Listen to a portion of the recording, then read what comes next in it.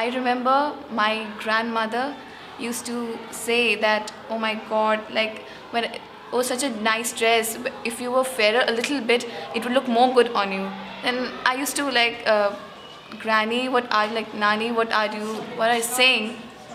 Grandmother one day she said that I was a little bit like, she had a dress. Okay, look, I've knitted a sweater for you. You should wear it. So I was happy. So when I wore it, she said, it's looking good. But then if your cousin and if I would have been a little bit fairer, then it would look more appropriate and more like I would look very beautiful in it.